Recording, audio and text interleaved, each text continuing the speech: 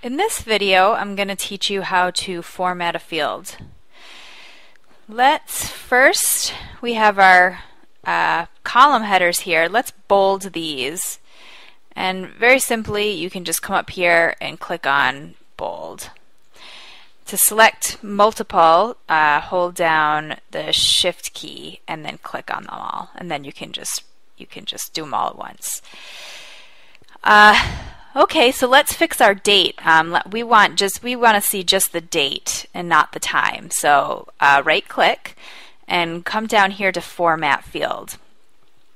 Then just come over here and choose the date that you want. And then also if you want to customize, you can do so here. So if I just wanted to see the month and just a single digit for the day, I would do it here.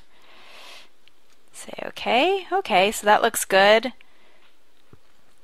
And then over here for my due date, I want this to look exactly like this date. So all I would do is click on the date I want it to look like, hit the Format Painter, which is right here, and then you can see it turns into a little paintbrush when you come over a field here, and then I just click on that field and voila, it turns my date into a format that looks just like this date.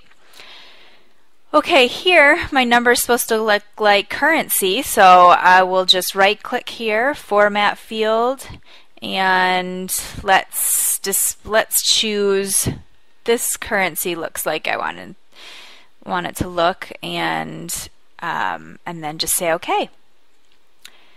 That's how you format fields.